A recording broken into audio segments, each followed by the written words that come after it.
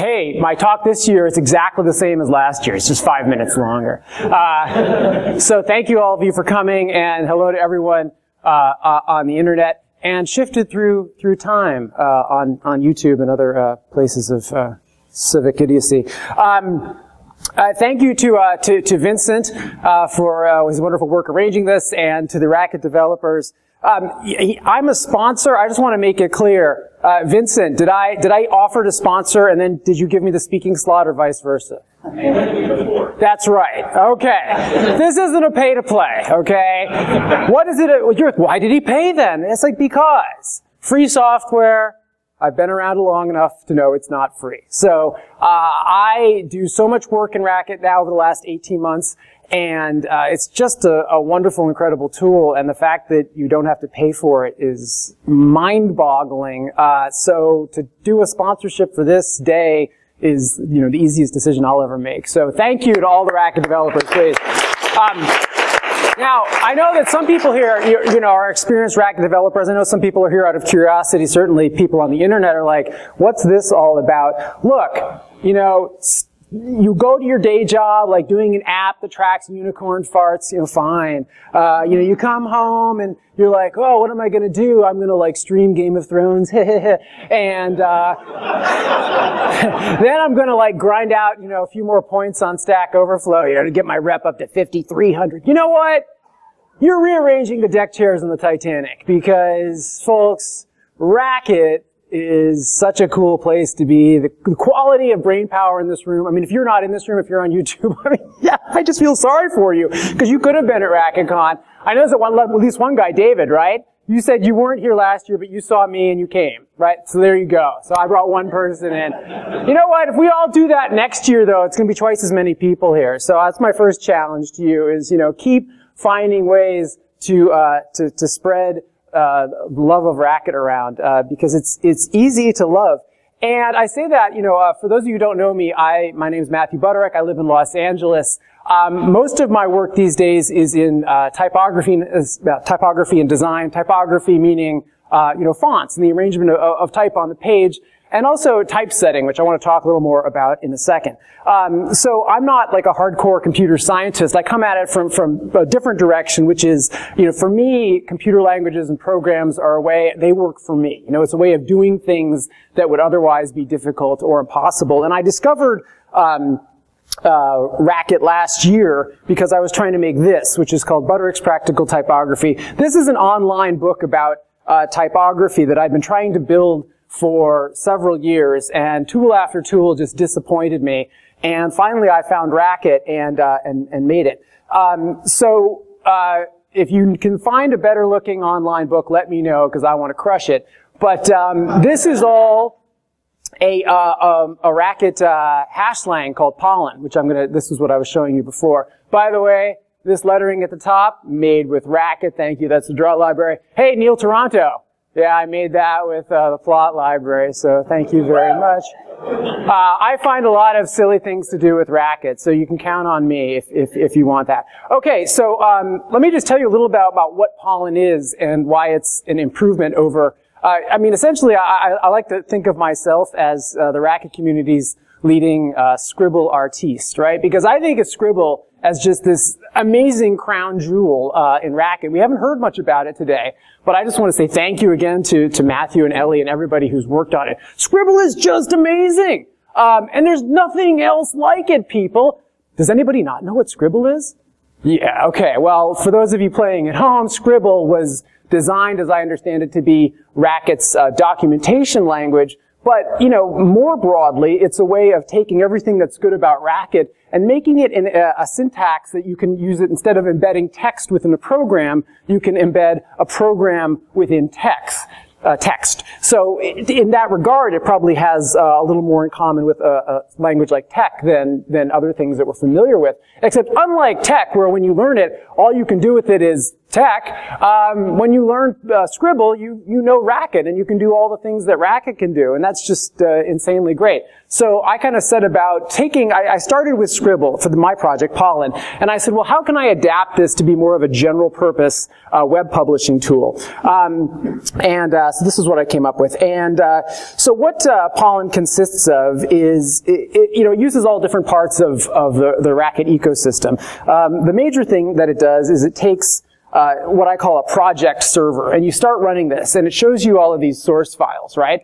So these are all source files in the hashlang Pollen. So you look at that top one, typography in 10 minutes. So you can go over to Dr. Racket here, and this is, oops, I'm going to show you. There we go. So this is a source file in Pollen, right? Hashlang Pollen, and then I go. What should you notice about this? This is like much simpler than writing HTML, and this is a page that's going to produce HTML. And what I did is just kind of studied how Scribble does its decoding work and tagging. So notice that there's no tags for line breaks, there's no tags for paragraphs, that's all automatically done. Where I want to do standard HTML tags, I can do them, I can just drop them in. And actually anything in my Pollen language can be a tag. So you can write, diamond EM, you can write diamond dumb tag, whatever, and that'll just become an HTML tag called dumb tag.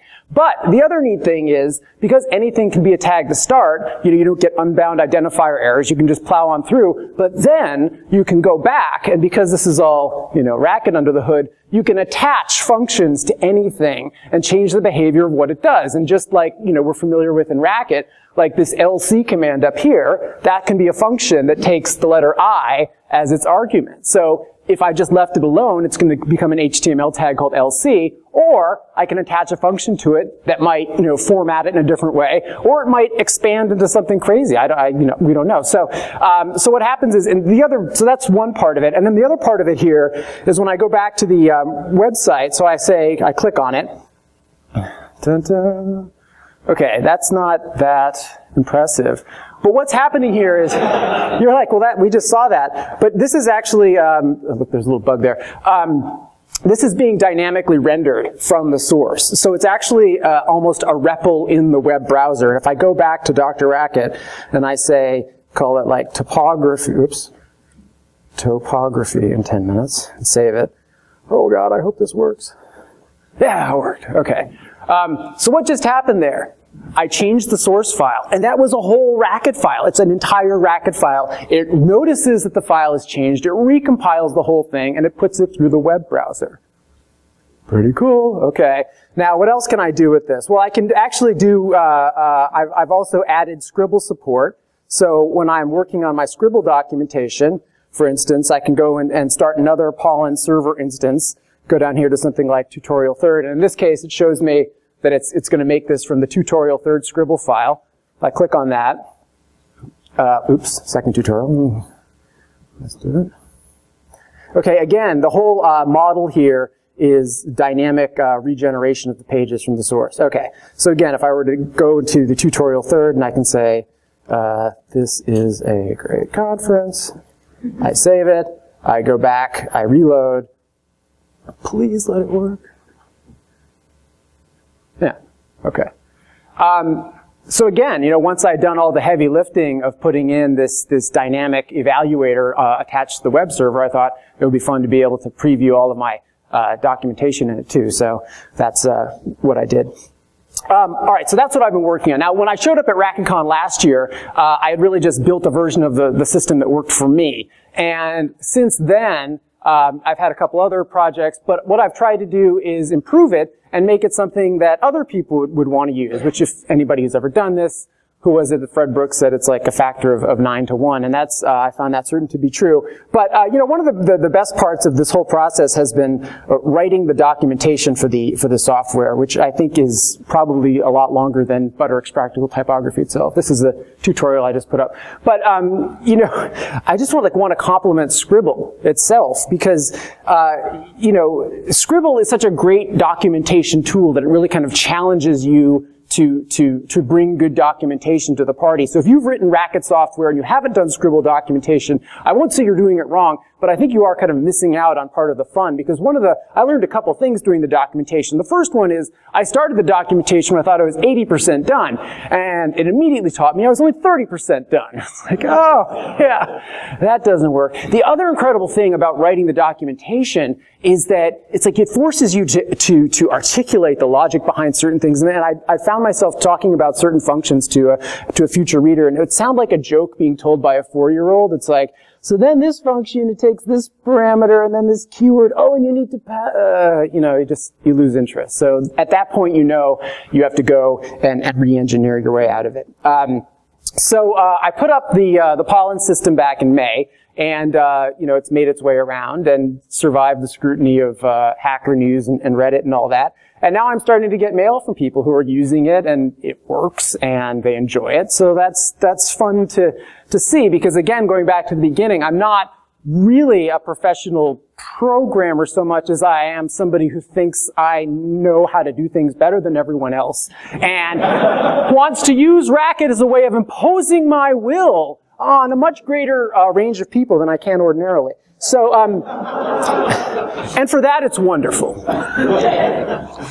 And again, you know, much better I find than other programming languages have been. And I'm not sure why that is. I just think maybe it's because Racket's so flexible, and because it encourages, you know, as other speakers have alluded to, you know, the functional programming paradigm. Someone said that it scales from prototype to real deal very quickly, and I found all those things to be true. It's like you do it right the first time, and there's just not that much you know, restitching that you have to do later. So even though I sometimes joke that I'm not a very good programmer, I mean, again, I know that we're broadcasting to the wide internet. I don't want people to think Racket is for bad programmers. I want people to think that if I can do something of this complexity with Racket, if you have any skills with programming whatsoever, you can go to Saturn. I mean, and you've seen some of that today, just all the different things that you can do with Racket. So let me tell you about my upcoming ambitions, you know, with the Pollen system and with Racket. You know, this so far has been sort of I mean, it's been great and fun and interesting as a web publishing tool. But, you know, to me, the bigger and greater challenge out there is to go to, like, all of typesetting. To be able to take it to, say, PDF, right? Because if you can do PDF, then you can do any, like, piece of paper or substrate, and then you can do anything. You know, it's interesting that so many of the tools out there for doing this stuff are just not very good. And I mean, LaTeX is very good at what it does, but it's like, you know, 30 plus years old now, and I think it's kind of amazing that it's lasted that long. But part of the reason it's lasted is because, you know, nothing else has been. But it has no bugs. It's been proved to have no bugs, so good. If you consider lack of Unicode not a bug anymore, right?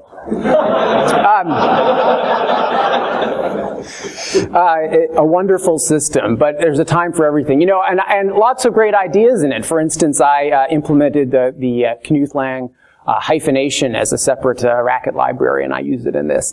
But, you know, this whole idea of having like a document compiler that can take a source file, like I showed you before, and take it to multiple platforms, you know, publishing targets, is really more urgent than ever. And I can tell you from many years spent among the short people of the web development community that they don't really have anything for this. So, you know, it's just really true that, you know, Racket, again, because of that, maybe it's because of the sort of secret relationship between XML and Lisp and so on. But, you know, the combination of Scribble and, you know, the scheme, you know, expression-based language, and, you know, the fact that you can do these domain-specific languages come together and I think make Racket a real ideal platform for typesetting and publishing. And before you laugh at that, you know, billions and billions of dollars have been made in that field. So it's actually a good, interesting place to be, and still a lot of need for it. So I'm going to keep exploring that aspect of it, and hopefully, I don't know, I mean, I would like to make Pollen capable of, if not doing everything that LaTeX can, I'd like to let it at least be able to do math and scientific typesetting. So to all of you, I say, if you have, you know, books or projects that you'd be interested, I mean, I've thought of this as a book publishing system. What I need, though, are more difficult projects to challenge with. I mean, this practical typography kind of called on a lot of, you know, crazy stuff to get it to look right. But, so that's really how Pollen gets better, is I keep kind of forcing it to do new and better things and keep adding to it. So, so far so good. that's it from me. Any questions? Yes, sir.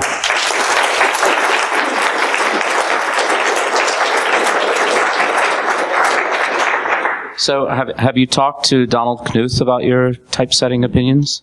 He doesn't talk to anybody. No, he does. Does he? You know, we almost ran into each other at a conference last year, and I was sorry I missed him. I would have said something to him about it, but who knows? Maybe someday. Also, tech is being rewritten, so maybe you could jump into that and say, no, use Racket.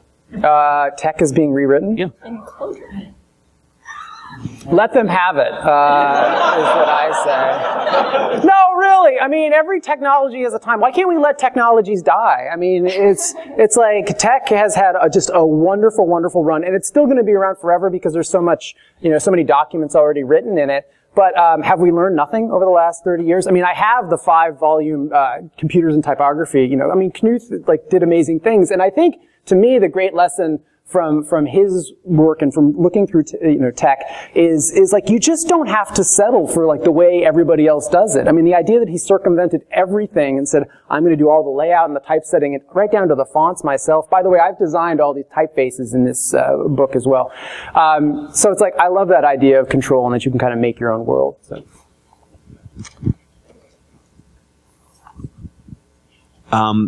Direct output from Scribble to PDF? Well, how we do that today is through LaTeX, right? That's true. So, yeah, I'm talking about getting rid of the LaTeX part. Please. Yeah. There's a system called Pataline, I think it's pronounced, which is somewhat similar. It's based on OCaml, but it also allows you to put functional programs as macros. Are you aware of that? And if you are aware of it, how does it compare to Pollen? I'm aware of so little. It's like well, it's funny. People wonder, why do we reinvent the wheel? Because we didn't know we needed a wheel at the outset. If we knew we needed a wheel, then we wouldn't reinvent it. I mean, for me, it's been a question. Again, I'm kind of this goal-oriented person. I'm like, what's the next thing I need to do, and how do I do it? So yeah, there are other. I'm not the first person to come up with these ideas, but I think Racket is a fun way of combining them all. Let a thousand flowers bloom. Yeah. So, yes, sir. How do you type that, diamond? Diamond, yeah, I changed the control character because I was using the @ sign so much. I'm sorry, I love the @ sign, but I don't like escaping it all the time. So the diamond character is called a lozenge, and I picked it because it doesn't occur anywhere for anything. And it's actually in the sort of standard 250 character set of most fonts, so it's already in the fonts. All right, maybe one more question? Sorry. Okay. It looks to me like one of the big differences between one of the big changes that Pollen makes from Scribble is its approach to scoping. If I understood you correctly, it sounds like you've made a decision to allow those bindings to be dynamic, and that if something's not bound, if I say lozenge, EM, and there is no EM, that instead of saying that's unbound, we're just going to say, oh, it just turns straight into a tag. Can you comment at all on that decision? I mean. You started the question, I'm like, oh shit, I'm going to have no idea what he's talking about at the end. But then I kind of understood. No, I do understand what you're saying. Yes, I don't like to get unbound identifier errors because as a writer, I want to tag first, it's like shoot first, ask questions later. Tag first, ask questions about what the tags mean later. And as I'm writing, I'm trying to capture my ideas, and I found it just kind of impeded the flow too much to be like, well, now I have to go, stub out a little function so it doesn't complain at me. So I actually redefined, I forget how to pronounce the top %top. So what happens is when an undefined identifier hits top, it just becomes a tag. That's a default function. And if I want the opposite behavior, if I want to force it to be a defined term, I have something called def/c, which you just wrap it, and then you get the normal behavior. It says, this has to be a defined term or it's not going to count. But does that answer the question? So that's kind of how it does it. It's just about kind of preserving the writing flow. And in a lot of cases, you don't end up needing or wanting to attach extra functionality. You're happy with just the tag as it stands. So it just ends up being a lot of busy work to have to define them all ahead of time. Okay, let's give our speaker one more round of applause.